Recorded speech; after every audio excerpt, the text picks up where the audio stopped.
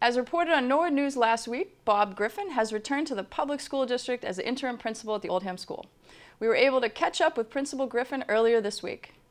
After all those years at the Callahan, 22 in the classroom and then 26 in the principal's office, I spent my whole life, it seems, at the Callahan school and loved every minute of it.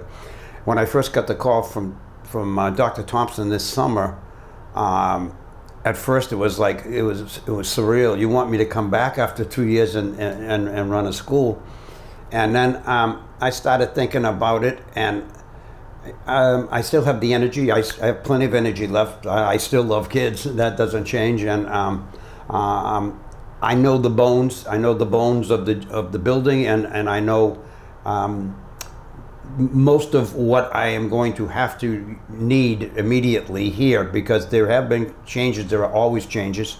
And I have a strong feeling I'm going to truly enjoy the year here. I'm looking forward to the year here, and I think it's going to be fun. I hope it's going to, everything's going to go in the right direction. I'm going to steer the ship, and next June they will again go back to trying to find the principal that they want for the next 15 years or 20 years. But in the meantime, I'm very happy to be here, and everybody around here has been very good to me.